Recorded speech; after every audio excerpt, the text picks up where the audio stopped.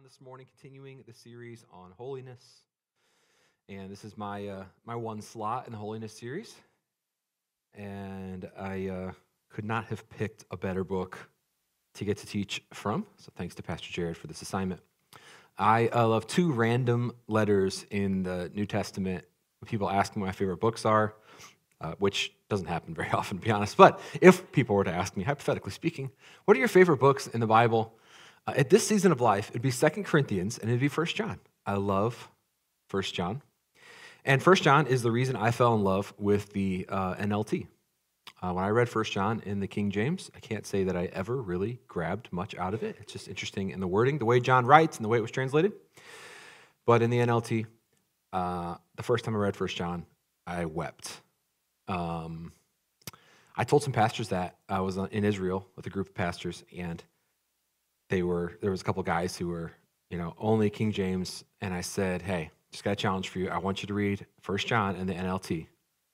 And I said, I don't know if this happened to you, but for me, I wept. And they texted me the next day and said, read 1 John last night and cried and can't believe I've been missing out on this. So it's just a wonderful book, and then in the translation that we often teach from, I love the way it is.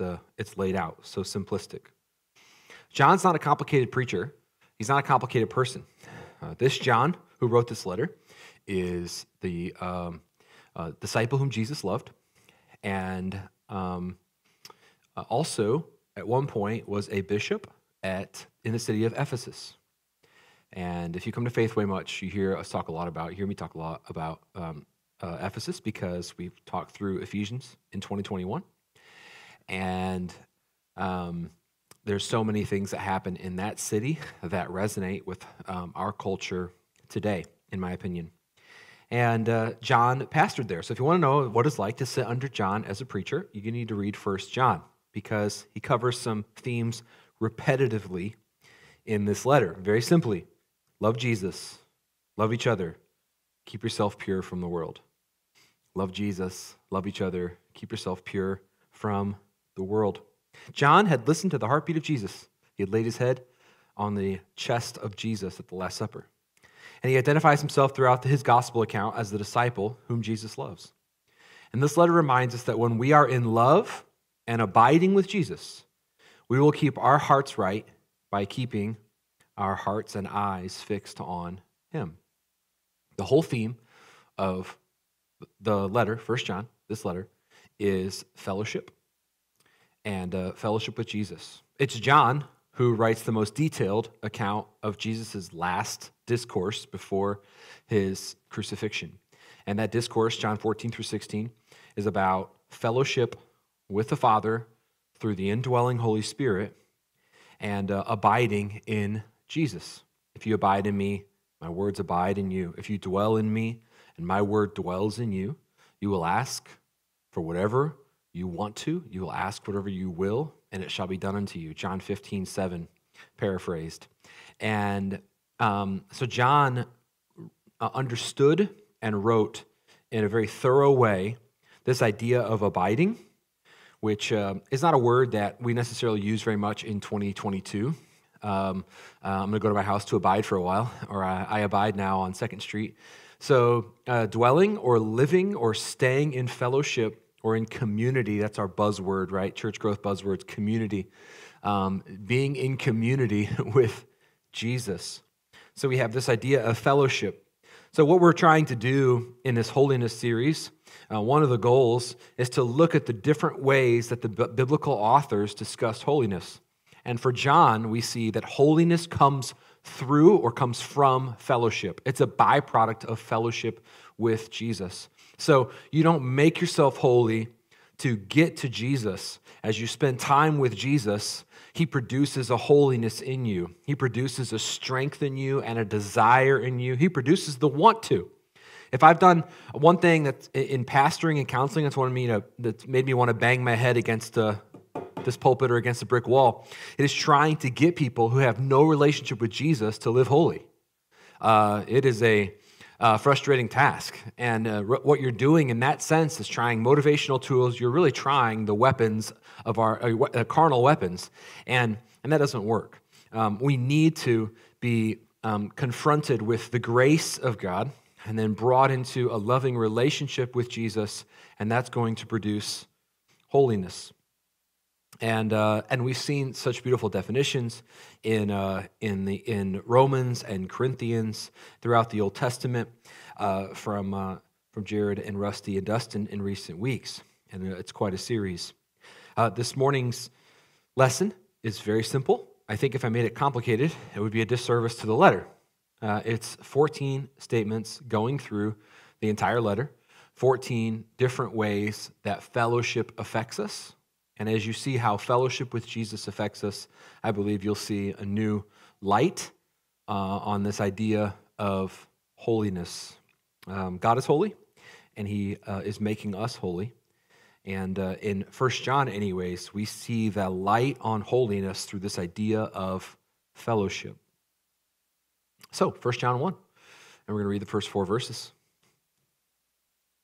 We proclaim to you the one who existed from the beginning, whom we have heard and seen. We saw him with our own eyes and touched him with our own hands. He is the word of life. This one who is life itself was revealed to us, and we've seen him. And now, we testify and proclaim to you that he is the one who is eternal life. He was with the Father, and then he was revealed to us, or then he was with us. We proclaim to you what we ourselves have actually seen and heard, so that you may have fellowship with us. So I'm telling you this so that you may have fellowship with us. And our fellowship is with the Father and with his Son, Jesus Christ. We are writing these things that you may fully share our joy. So I am joy-filled because I saw and I touched the man who is the Word of God, the Word become flesh, and I am in fellowship with him, and I'm writing you this so you can have fellowship with us. You can know me and know my Lord Jesus and know our Father, Abba. That's the idea. So statement number 1. We have fellowship with Jesus, and it has given us a contagious joy. We have fellowship with Jesus, and it has given us a contagious joy. A contagious joy. When you're in his presence, he brings you joy. Knowing you've been with him produces a beautiful joy. So John wants to share that joy, share that happiness. Paul writes some of the most difficult explanations of what he's been through, and then he talks about his joy. So joy isn't always that you're in happy circumstances, right? But joy is a fulfillment and fullness of the heart. And I believe that it is very difficult for us to live in holiness without joy. And so he starts this letter off, and I believe he builds and circles back around in this letter and making a case for this idea of fellowship. I have joy, and I want to share it with you, and it comes through our fellowship. We go on to verse 5. This is the message we've heard from Jesus and now declare to you, God is light, and there is no darkness in him at all. We are lying if we say we have fellowship with God, but go on living in spiritual darkness. We're not practicing the truth. If we are living in the light as God is in the light, then we have fellowship with each other, and the blood of Jesus, his Son, cleanses us from all sin. If we claim we have no sin, we're only fooling ourselves and not living in the truth. But if we confess our sins to him, he is faithful and just to forgive us our sins and to cleanse us from all wickedness. If we claim we have not sinned, we're calling God a liar and showing that his word has no place in our hearts. So, fellowship with Jesus, number 2, produces holiness. Fellowship with Jesus produces holiness. God is light. There's no darkness in him at all. If we have fellowship with God, we will not go living on in spiritual darkness, is the idea from verse 6. So there is a humility and a repentant spirit that is required to walk in fellowship.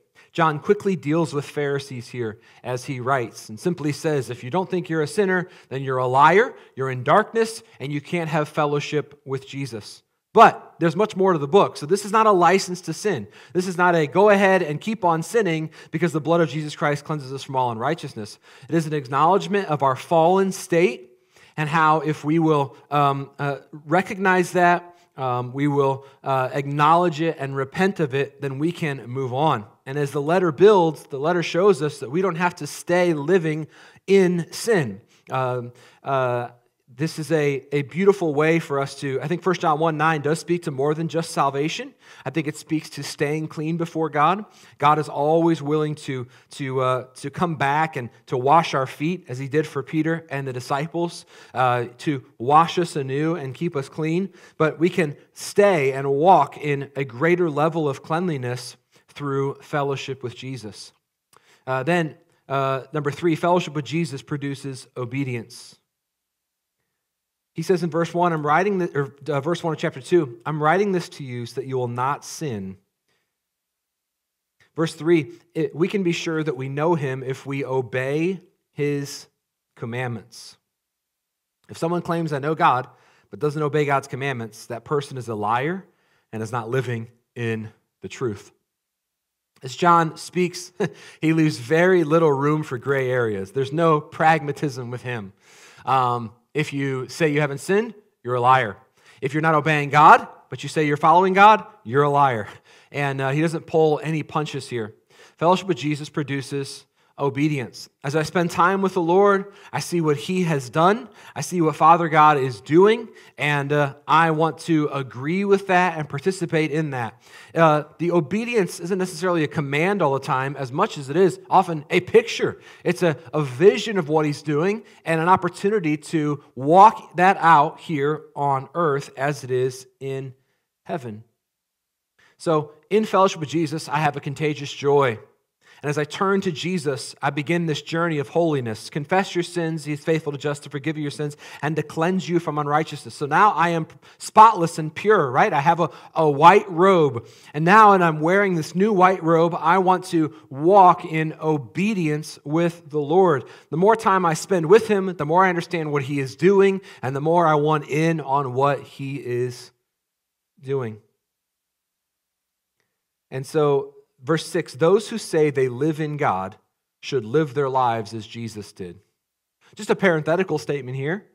Doing what Jesus did is once again hammered home outside of the Gospels, here in one of the latest and most recent books of the New Testament.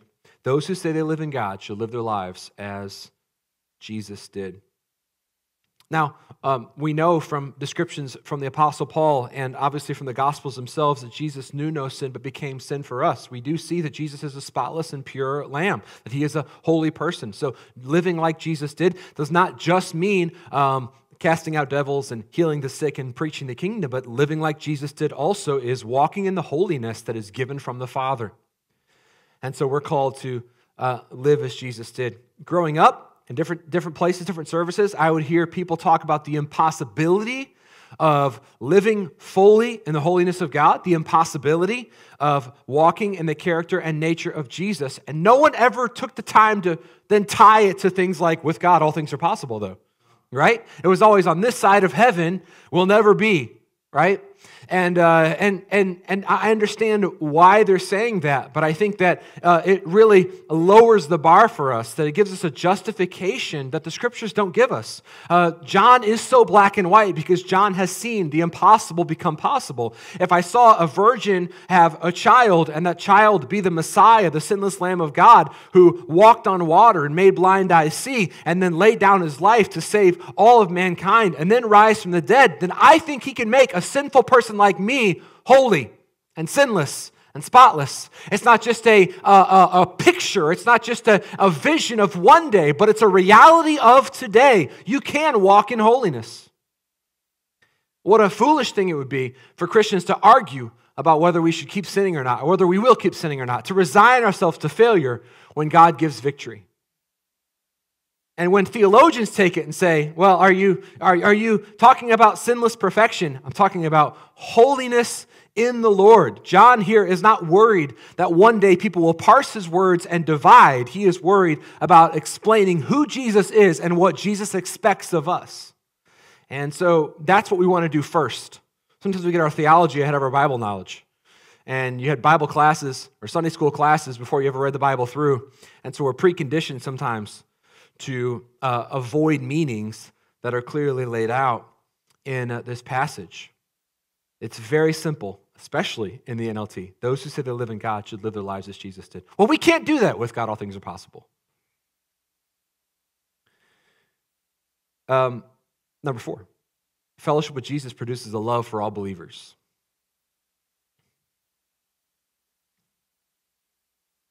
So we're 4 points in, we have 1 point on holiness. Well, actually, we have 4 points on holiness. I believe if you're holy, you'll have joy. If you're holy, you'll be obedient. If you're holy, you'll love your believer. If we are critical of other believers, judging other believers, condemning other believers, we are not holy. God is holy, holy, holy, and God is love, right? So if we are unloving, then we are not holy. Verse 7, dear friends, I'm not writing a new commandment. I mean, he's talking about commandments as old as Moses, right? Love the Lord thy God with all thy heart. Love your neighbor as yourself. These are the commandments that go all the way back to the law. I'm not writing a new commandment. It's an old one you've heard from the very beginning. This old commandment, to love one another, is the same message you heard before. Yet, it's also new. Why is it new? Because it was impossible to love one another properly until Jesus came. And when Jesus came and he poured his Spirit out, now it is possible to love one another in a proper way. It was impossible to be holy under the law. The law was a schoolmaster that took us to task for our sin. But when Jesus came and fulfilled the law, he made holiness possible. And so we see this beautiful balance of holiness and love in the letter, purity and love in this letter, purity and unity, purity and peace with our brothers. That's what we see throughout the letter. And it's a powerful, powerful call. It is also new, verse 8, because Jesus lived the truth of this commandment, and you also are living it. For the darkness is disappearing. That should be crocheted on a pillow. I love that. Or put on a wall. The darkness is disappearing, and the true light is already shining. The darkness is disappearing. I like that. That's just shout that at the enemy. The darkness is disappearing. If anyone claims, verse 9, here's another black and white statement. If anyone claims, I'm living in the light, but hates a fellow believer, that person is still living in darkness. Right? Real simple. I'm in the light. How do you feel about that pastor? I don't like him. You're in the darkness. No. But look at this. No. It's just real simple. Here's your metric. If you hate another believer, you're in darkness. Period. If that believer is your wife, if that believer is an in-law, if that believer is a different denomination, if that believer is a televangelist, and you hate him, you're in darkness. But look at my works. Your works mean nothing. Without love, your works are empty. Without love, you could have faith to move mountains.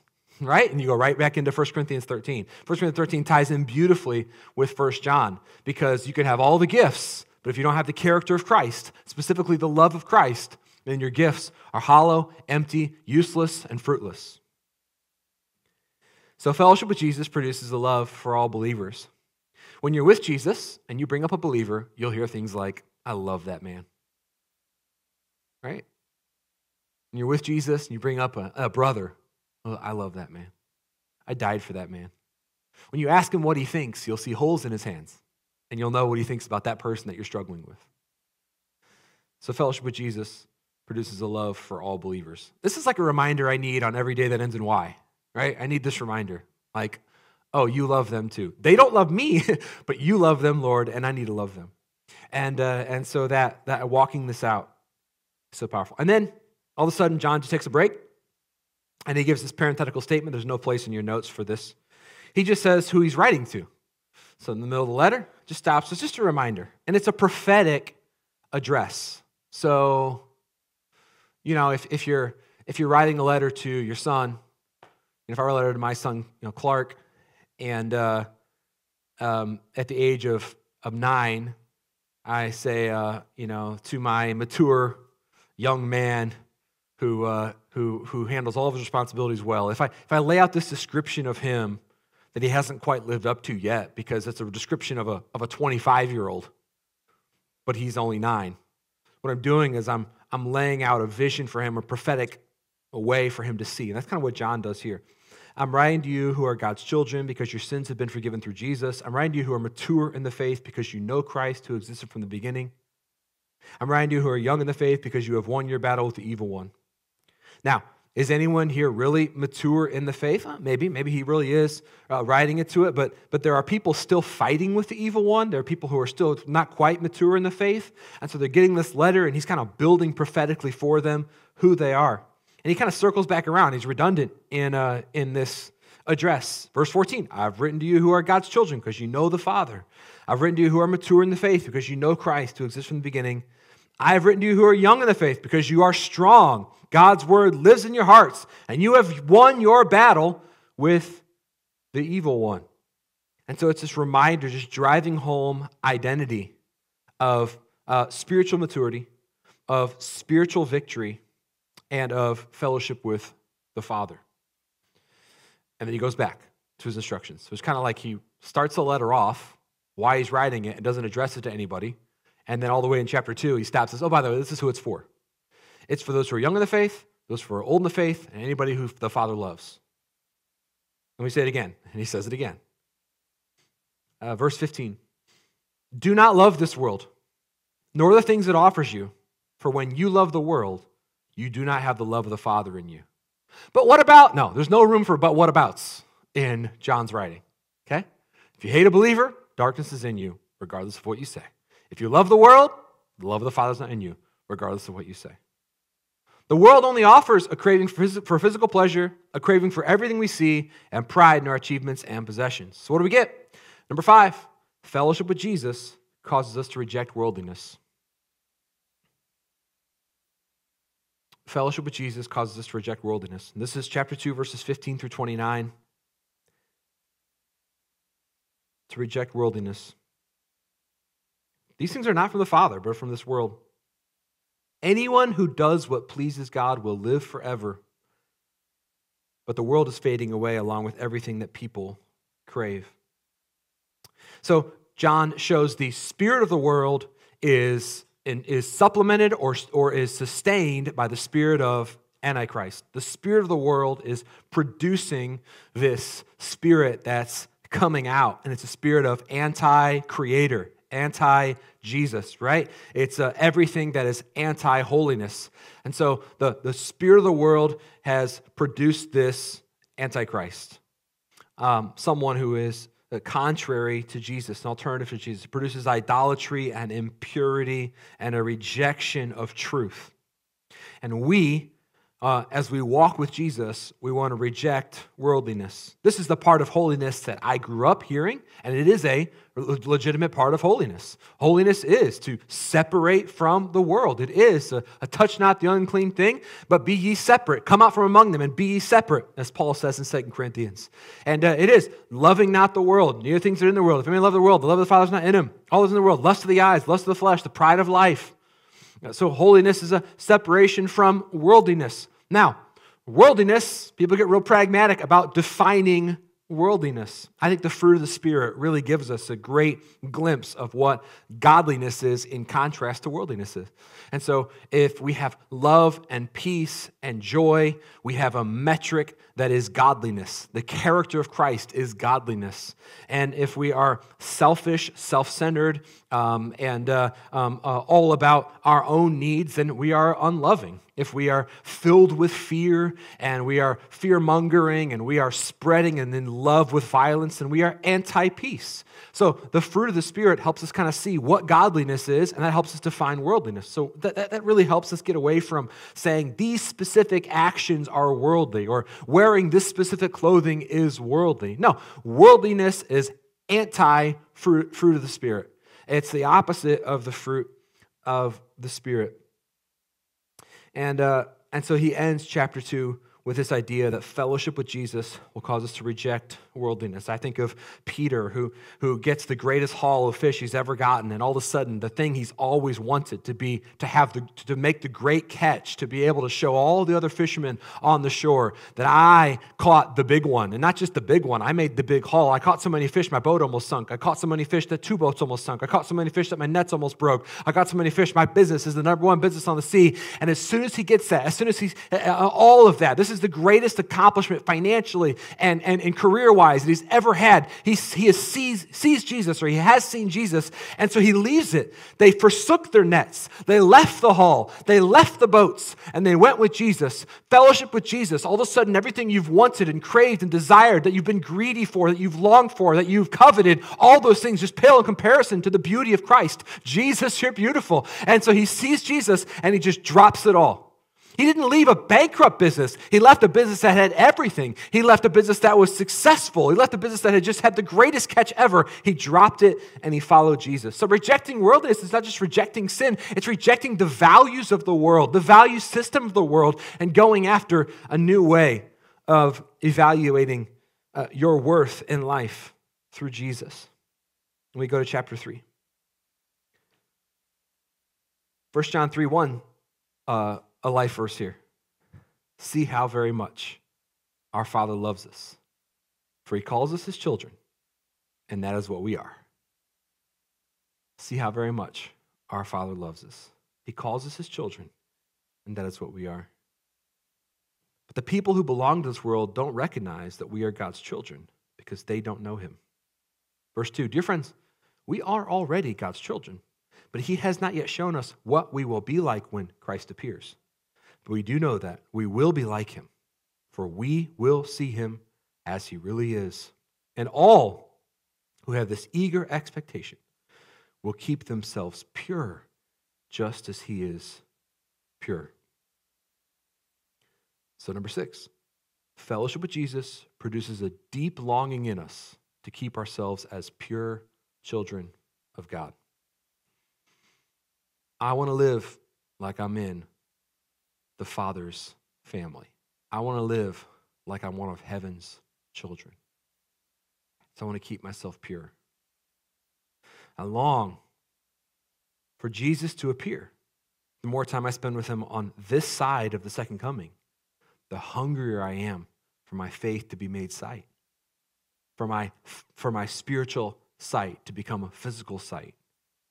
The more I see him in worship, through revelation, through the Holy Spirit, through dreams and visions, the more I want to see him get his full reward, to sit on the throne of earth, to bring the throne of heaven down to this earth, to bring heaven down on earth, to have full dominion and authority over the earth, for every knee and every to bow and every tongue to confess. This is what we long for. And as we long for it, it keeps us pure. There's something inside of us, a desire, a hole, a God-shaped, God-sized hole in our heart. And as we go to Jesus, he fills that desire, he fills that longing, and we cry out for him to come. And we work and toil and pray and worship and intercede to prepare the way of the Lord for him to come. Like John the Baptist, we are hoping and longing and announcing his arrival, waiting not for the Lamb to come, but for the King to have his rightful place. And we see it breaking through, and it makes our spirits cry out, and we declare the miracles and wonderful things we see. We see it breaking through, and when blind eyes see, we cry out, the King is coming. And when someone trusts the Lord, we cry out, the King is coming. And when someone is set free, we cry out, the King is coming. And it makes us want to stay pure, because look what he did. Look what he's done in this house, and how he's impacted people and set people free and healed people and empowered people. And look at the gifts he's poured out on people. And look at the spirit of prayer and spirit of worship he's given this house. As we see that, we long for more of it, and we commit ourselves in greater measure to purity. If we don't see it, if we're not in fellowship with him, if we're pursuing other things, we're not hungry for it. You know, you tell some people that the blind are seeing, and they're like, huh, really? Must have been a misdiagnosis. Right? There's no happiness. There's no joy. There's no earnest expectation for the kingdom to be culminated, to be fulfilled, to be complete. So fellowship with Jesus produces a deep longing in us to keep ourselves as pure children of God. We know this practically, right? In like an hour of prayer. Maybe some days it's the 5-minute mark. Some days it's like the 45-minute mark. You hit a place where you're like, oh, we're together now. The flesh has been subdued. The veil has been thinned, and I'm with you. And in that time, there's nothing you want more. You hit that place where you're with him. He's speaking, and it's like there's a string in your heart that's being played that only he can play. Right? There's a a taste that your soul is tasting that nothing else can satisfy. And everything else that you've tried to satisfy with just looks so trashy and cheap. But now you're in him. You're buying gold from him. And the gold you've obtained before is just so worthless. It's just metal. But the wealth I get from the unsearchable riches of Christ and the indescribable presence of Christ, this is what I've longed for. And when you get that, you have this longing for more. This longing for more. And there is more. Someone should write a book, call it that. Verse 11 of chapter 3. This is the message. Not the way, yes, we're reading the entire letter. I've only skipped a few verses, I think. This is the message you've heard from the beginning. We should love one another. We must not be like Cain, who belonged to the evil one and killed his brother. I don't know if I've heard a sermon like that. Don't be like Cain. Someone should preach that. Don't be like Cain. Why did he kill his brother? Because Cain had been doing what was evil, and his brother had been doing what was righteous. So I was in the prayer room a couple months ago. Lord gave me a couple visions about persecution and suffering, and one of them was had just had a picture of Cain. Probably a picture that I saw in a movie sometime, or I don't know, maybe it was from the Lord directly, but I think it was just Cain, just some like shadowy cartoon kind of form, hitting his brother with a rock, and the Lord saying, since the beginning of time, people have despised proper worship. It was just so simple. And it was kind of like, Ken, this is like the first Bible story you learned. Why are you frustrated that people are upset about your worship? Since the beginning of time, brothers, right? Family, brothers have been killing brothers because of proper worship. So when I said, blessed are those who lose land or lose family for my sake, I meant it. I meant family. When I said, who is my mother? Who are my brothers? I said it because my brothers didn't believe me. My mother thought I was crazy. So since the beginning of time, brothers have been killing brothers over their worship. And right here, John says it this way, and this is the note. Fellowship with Jesus will attract a hatred from the world. Fellowship with Jesus will attract a hatred from the world.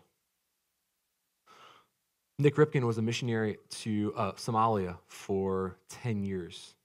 When he got there were 4 people he knew who were saved. When he left, the 4 converts he knew had just been killed. He left a country after holding thousands of dead bodies and ministering to a place that was just awful, just a place where no infrastructure existed, where 80% of the UN donations were stolen by rebel militia. He was left with 20%. He was tasked by America with his little organization to do the feeding for all of Somalia, and they were just overwhelmed.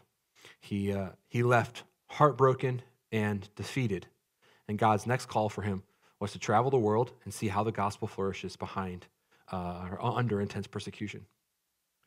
He wanted to know how people can succeed in such a way with the gospel that persecution stops. But by the end of his journey, he realized that the number one cause of persecution is people getting saved.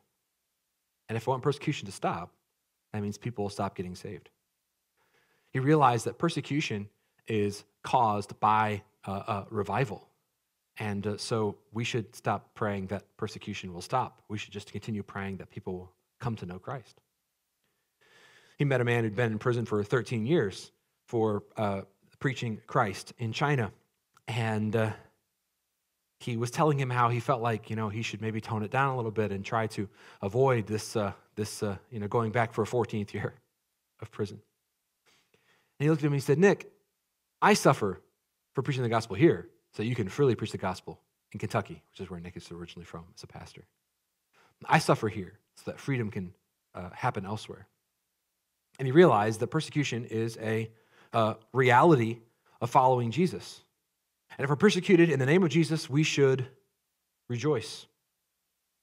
He told the story of meeting a man who had been in prison for several months and was malnourished because of the abuse they were putting. And so when his wife and his son visited him in prison, the guards literally carried him to a table and laid him on the table because he could no longer walk.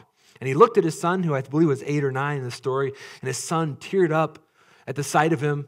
And he said, Dad, I'm so proud of you that you would keep your love for Jesus in these circumstances. He looked back at his son and he said, Son, I'm proud of you. And if I hear that you've been arrested for going to church, I'll rejoice. And if I hear that you continue in your faith despite being arrested, I'll rejoice. And if I hear one day that you and mom and your sisters have given your lives for Jesus, I'll rejoice in greater measure because I know that this is what God has called us to. Nick left just heartbroken and so convicted because there are Christians all over the world in places like Russia and the Ukraine, where right now missionaries to the Ukraine are in trouble because Russian forces are gathering at the border for another war, and Christians will be targeted. Christians in Afghanistan and Iraq, Christians in China and India, Christians all over understand something that we American Christians don't because we haven't seen it up close and personal, and that is that fellowship with Jesus produces a hatred from the world. A hatred we face is like a social media post. The hatred we face is a little bit of scorn and not quite being fitting in society, but the hatred they face is imprisonment and torture and in some cases martyrdom. In China, your seminary is prison. They don't trust you as a pastor until you've been arrested, and every pastor that Nick met had been in prison for at least 3 years. He met a group of 150 pastors, and they'd been in prison for at least 3 years, some for 30 or 35 years, but all of them were joy-filled over the report that the gospel was in other places besides China. This is the first they'd learned of it. They knew Jesus and loved Jesus in a place that was so far from the Middle East, in a place that is so culturally different than what we have in America. They were in love with Jesus, and they knew that fellowship with Jesus means the world is going to hate you, that you're going to be beaten, you're going to be questioned, you're going to be interrogated, that there's going to be a darkness over you, but yet there is no place for fear. No place for fear, because fellowship with Jesus produces such a love inside of us. So it attracts a hatred from the world. Number 8, fellowship with Jesus will create a willingness in us to give up our desires, our possessions, and even our lives on behalf of our brothers. Verse 16, we know what real love is because Jesus gave up his life for us. So we also ought to give up our lives for our brothers and sisters. Give up our lives for brothers and sisters. Now, this is not just a call to martyrdom. In fact, that's probably not the primary meaning.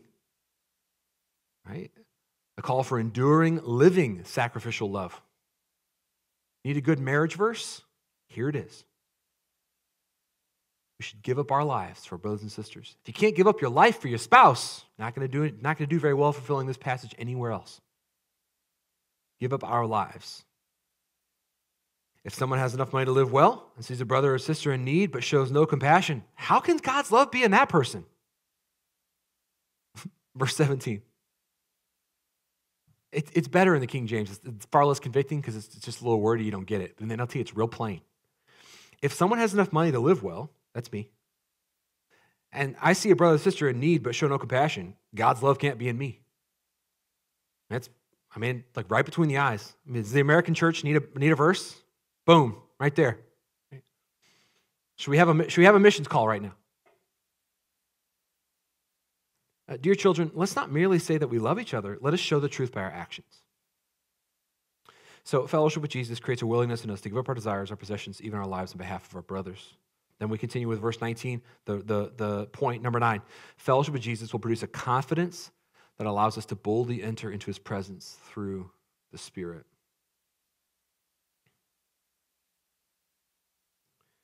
Verse 21, dear friends, if we don't feel guilty, we can come to God with bold confidence. And we will receive from him whatever we ask because we obey him and do the things that please him. We must believe in the name of his Son, Jesus Christ. We must love one another just as he commanded us. And those who obey God's commandments remain in fellowship in him and he with them. And we know he lives in us because the Spirit he gave us lives in us. We give up our desires, our possessions on behalf of our brothers. We have a confidence then that allows us to boldly enter into his presence through the Spirit. Number 10, fellowship with Jesus produces a clear understanding of truth. So chapter 4 then goes into testing the spirits. We can't believe everyone who claims to speak by the Spirit. We must test them to see if the Spirit they have comes from God. How would we do this? Through the Bible? Yes. But through fellowship with Jesus. If somebody comes to my wife and says, I heard Ken say this. She has a pretty good idea of whether that's something I would say or not because of the amount of time we spend together. When you spend a lot of time with Jesus and then someone says, I heard Jesus told me to do this, you might think, doesn't sound like Jesus. That's not the one who I read about and who speaks to me. So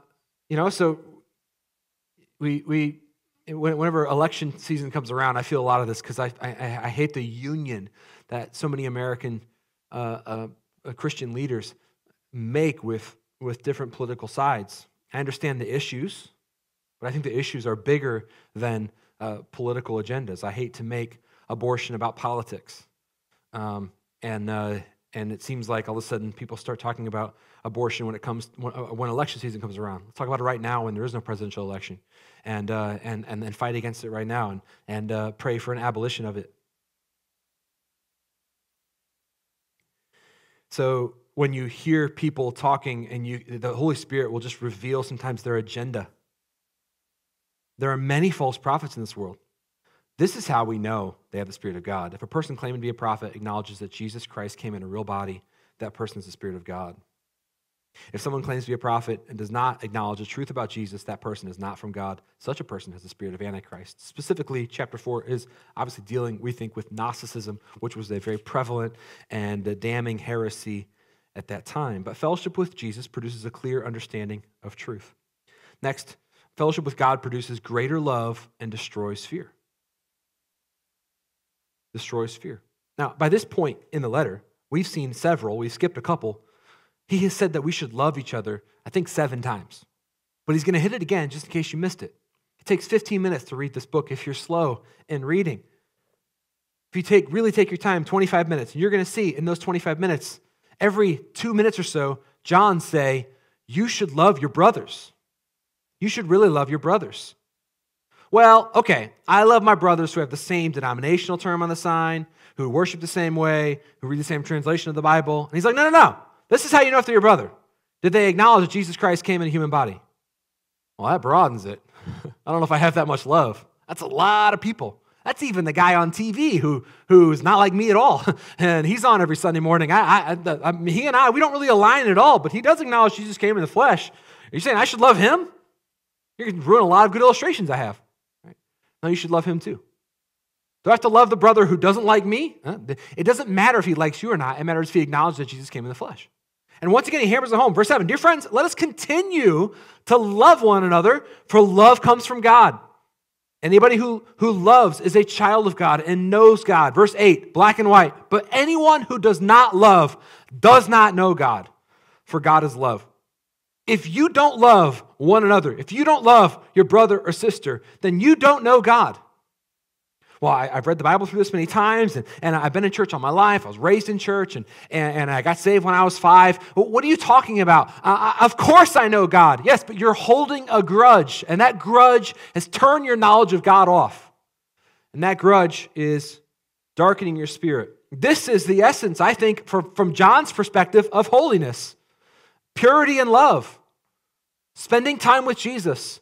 You'll want to stay clean so you can have more time with Jesus. You can have greater revelation of Jesus. And you will love anybody who loves the one you love. If you love my son, I love you.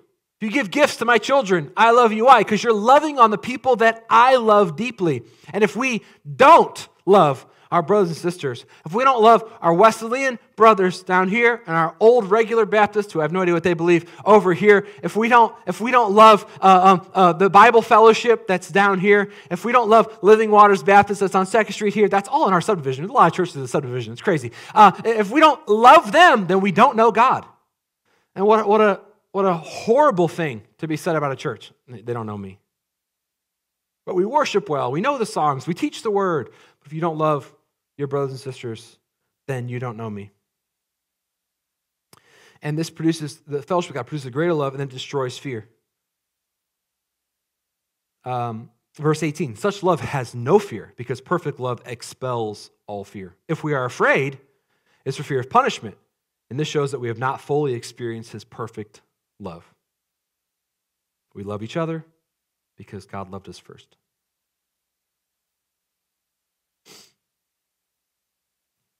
Number 12, fellowship with Jesus produces victory over evil through faith.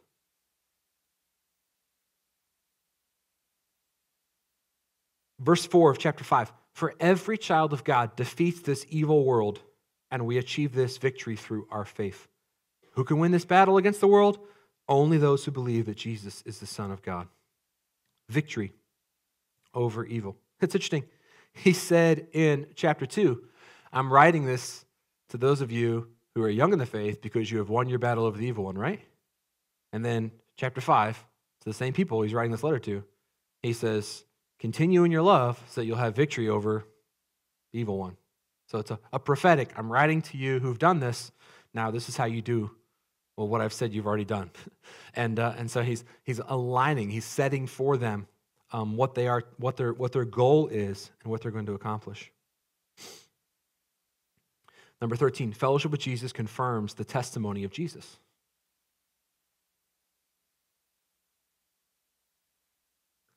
When I spend time with him in my heart, I begin to see who he is. I begin to see him do the impossible. John spent time with Jesus, and in spending time with Jesus, he saw who Jesus really was. At first glance, you could say this is circular reasoning. If I spend time with him, then I'll believe in him. Don't have to believe in him, spend time with him. It doesn't work. But John understood that by seeing the one and touching the one, I put my hands on him, I put my ear on his heart, and I heard his heartbeat. He understood that as he spent time with Jesus, Jesus said things, knew things, and did things that only the Creator could say and know and do. So when I spend time with Jesus, it confirms his testimony. When I spend time with Jesus, his word comes alive, and I watch his word become truth. I watch his word as living truth, and it confirms who he is and what he has written. It's getting away from him. It's journeying away from him and not being in his word where we begin to doubt its truth. But when we are in the word and we're watching the word give us life, there is no doubt about the truth and power of God's word. The attack on the church to not assemble, the attack on the church to be fractured, to be in 1,000 different denominations in 1,000,000 different locations. The attack on the church is an attack against unity, and it's an attack against presence. Because when you are present, then you have this confirmation. When the body assembles, the body sees the body and believes in the body. The body of Christ assembled is a great supplement for our faith. As we see the body assemble, hear the body worship, see the body inhabited by the Spirit, then all of a sudden we know this is Christ. He is coming, and we are gathering and anticipating his arrival, and we earnestly desire that he would come, and we commit ourselves to purity until he comes. We are holy through him and from him in fellowship with him. So fellowship with Jesus confirms the testimony of Jesus. And then lastly, fellowship with Jesus secures our prayers and secures us from sin's destructive power. So verse 10 for point number 13, it said, all who believe in the Son of God know in their hearts this testimony is true. Faith produces a knowledge of the truth. And then the last one, securing our prayers, verse 14, we are confident that he hears us whenever we ask for anything that pleases him. Since we know he hears us when we make our requests, we also know that he will give us what we ask for. Verse 20, second part, and now we live in fellowship with the true God because we live in fellowship with the Son, Jesus Christ. He's the only true God, and he's eternal life. Dear children, keep away from anything that might take God's place in your hearts. Sincerely, John. Keep away from anything that might take God's place in your hearts. Assuming that God has his rightful place in your heart, keep him there, is how John wraps up the letter. A letter all about fellowship from someone who knew what it was like to be Jesus' best friend. What a beautiful picture of how time with Jesus keeps us pure, hungry for the Lord, and loving the bride, loving our brothers and sisters. Let's pray. Lord Jesus.